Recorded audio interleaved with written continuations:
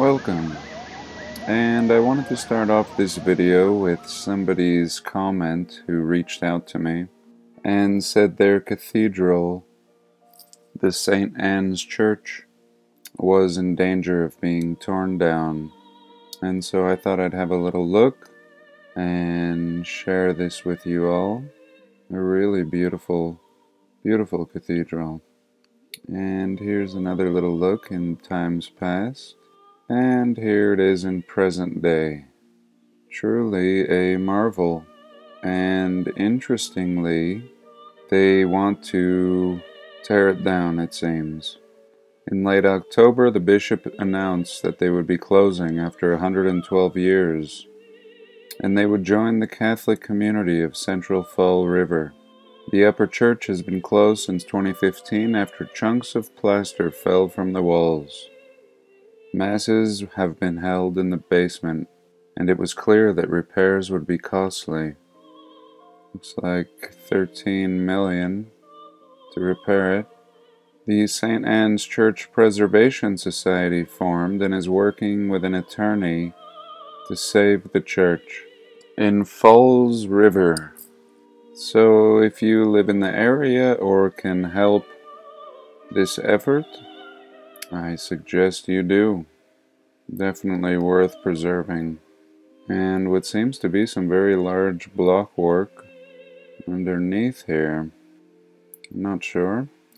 But let's move on to another comment that I received talking about the Notre Dame fire and really pointing out that the cathedral in Cologne, Germany is very similar but much greater. So let's have a little look at that. And we have before in past videos, but I thought we would revisit it with fresh eyes. And I just love this cathedral. Just a massive, massive machine. And here's a little look. I mean, just incredible. You know, I don't think that one would build this way just for artistic purposes. I mean, this is crazy and just beautiful. But again, the same style, the same cross-like roof structure with the spire, and then these massive, massive, what I've often called Cambodian kind of style spires. Just beautiful. And I don't know, this thing is so aged and weathered. It almost looks like it's been through many fires in its day. But again, what is going to burn this? This is stone and metal and unburnable materials, even if there was a little wood in here somewhere. Really beautiful and really unbelievable to simply call this a place of worship. Surely the Lord never required such a thing from us. But nevertheless, one of my favorites. Detail at its finest. Just amazing. From another world, really. And I'll be very curious to see how their efforts go in the reconstruction of the Notre Dame Cathedral. Whereas it seems that the same builders built each of these structures. Not much difference at all. The same contractor, or at the very least the same people. And no churches these days are this amazing. And here we have a little look at the spires on the top. And let's get nice and zoomy here. Just really impressive. And very much seeming as if they are made in sections. Again, perhaps a kit. And just overly beautiful. And these don't appear to be crosses. There's a lot more to it. These fan out in all directions. And the Cologne Cathedral, the Catholic Cathedral in Cologne, in Germany, is the seat of the Archbishop of Cologne. It was declared a World Heritage Site merely in 1996. It's Germany's most visited landmark, attracting an average of 20,000 people per day, and currently the tallest twin-spired church at 157 meters, or 500 plus feet tall. Construction began in 1248 but was halted in 1473, unfinished. Work did not restart until the 1840s, so a 600-year halt, approximately. The cathedral is the largest Gothic church in Northern Europe and has the second tallest spires. When construction began at the present Cologne Cathedral in 1248, the site had already been occupied by several previous structures. A Roman temple in the 4th century, other Christian buildings, including a square edifice known as the oldest cathedral that was commissioned by Maternus, the first bishop of Cologne. During excavation, some graves were discovered, including a boy that was richly adorned. Both graves are thought to be from the 6th century. So here is a apparent photo in 1856 with a 15th century crane on the south tower. Let's have a little look at this crane. Really amazing. And perhaps unfinished, as they say, or perhaps destroyed. This looks very old. This doesn't look like any sort of new construction, and nor does the surrounding buildings. But I don't know. This thing is just a beaut. An absolute beaut. And absolutely fireproof, as is this building next to it, and has clearly withstood the test of time, but really doesn't seem Catholic to me. And here we can get a closer look at one of the spires or Antiquitech devices, and a view from the air. And really these look like some kind of fins that we would see in a motor to dissipate heat. These looking like some kind of engines from up here.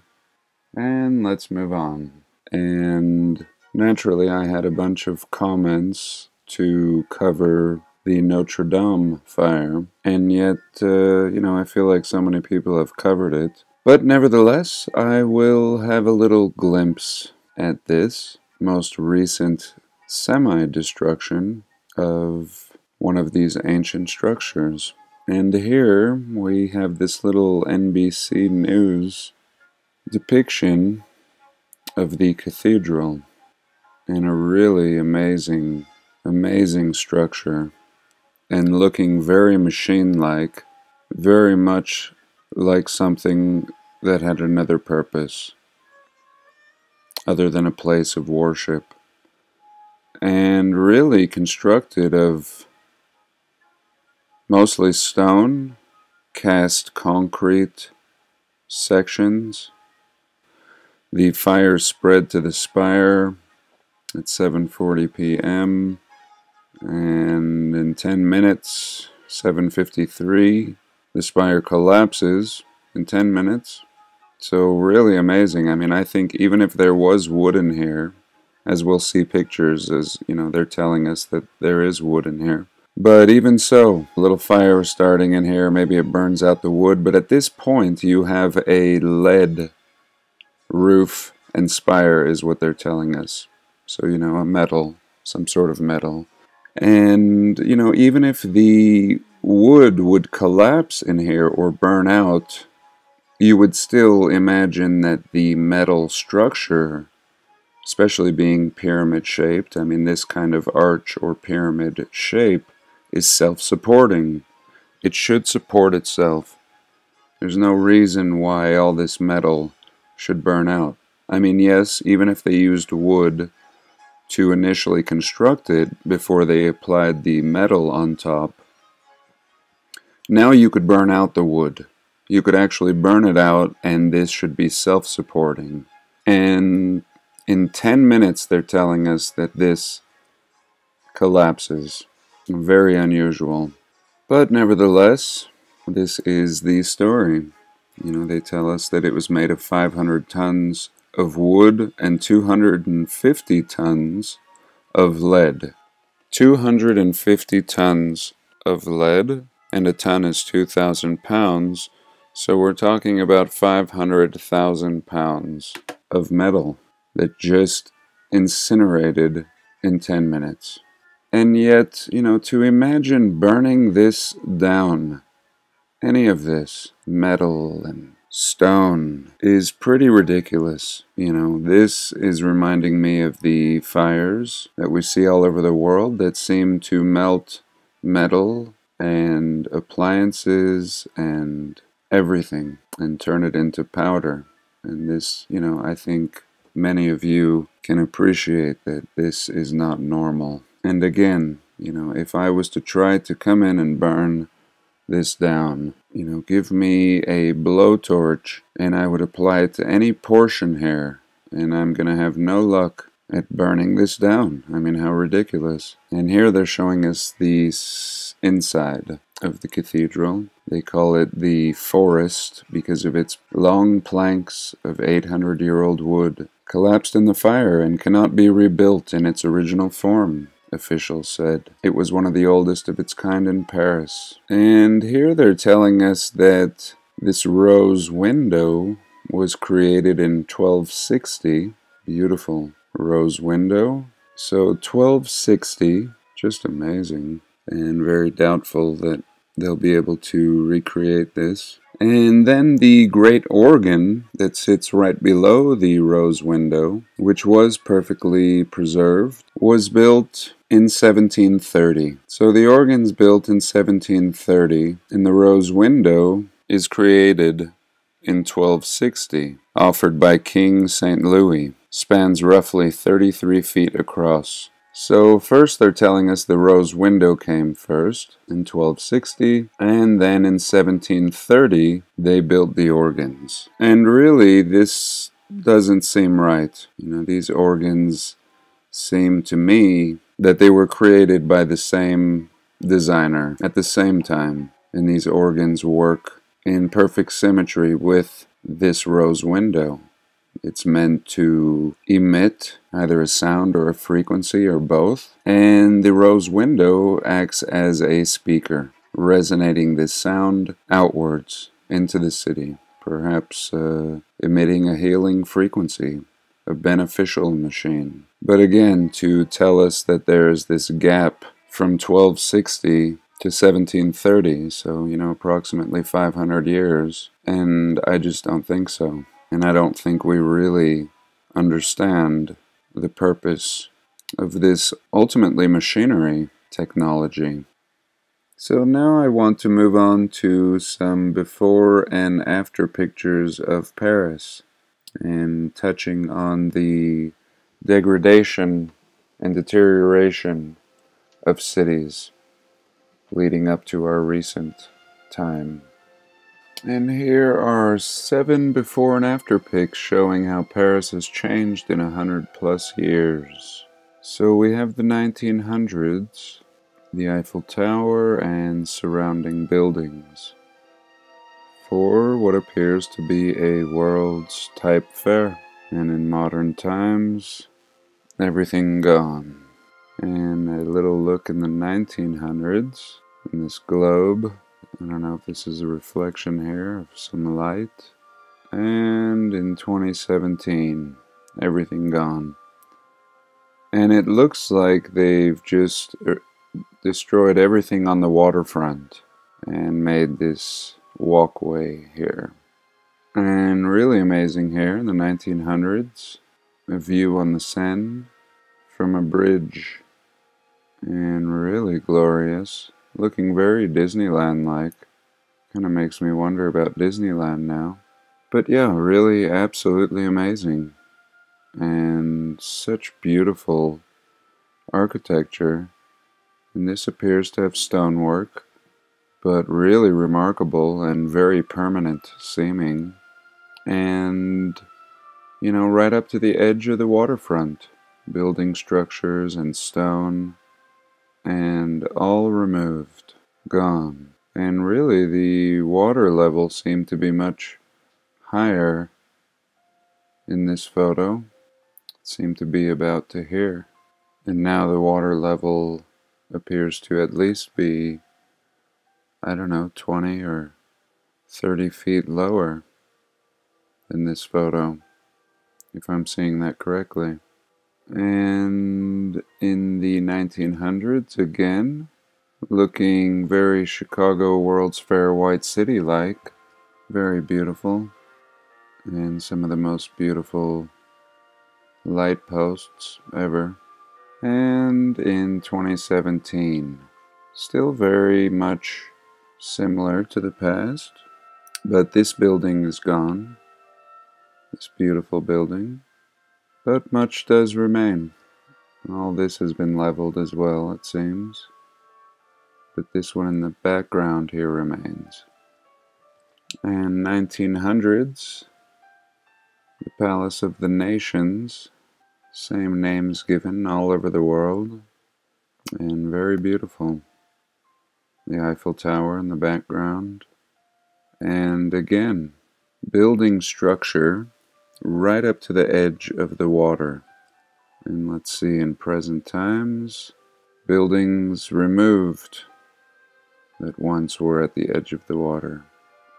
And now a great walkway. Again, let's have a look. Much more beautiful in the past. Much more beautiful. Very sad. And again, 1900s. And just amazing in every way. And current times. Everything on the water's edge has been demolished. And now is a grand sidewalk. And here again, 1900s, looking absolutely amazing.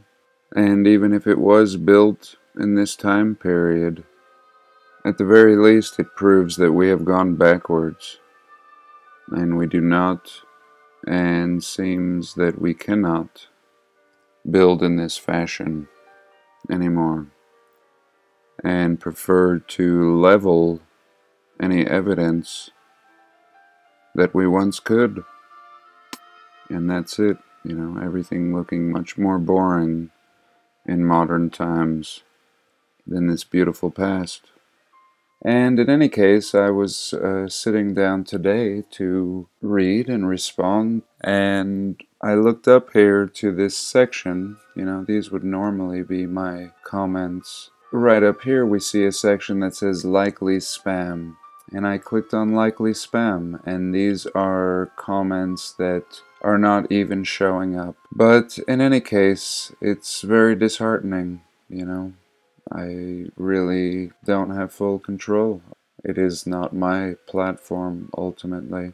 But I just wanted to share this. You know, this is all precious, valuable addition to all the research that has been done. And I want to thank you all. I really am grateful.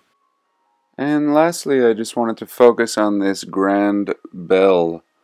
And notice the little man down here below the bell on the bottom right side. And this bell is found in the Cologne Cathedral in Germany. And so yes, with all the stories they tell us, and 600 years to build this and that, and yet here is this bell. And a bell is typically done in one pour or one casting. And this is very anomalous and just something to consider. Who were these people once again? So that's it for today. I do hope that you enjoyed, and have a blessed day. Please like, comment, and subscribe.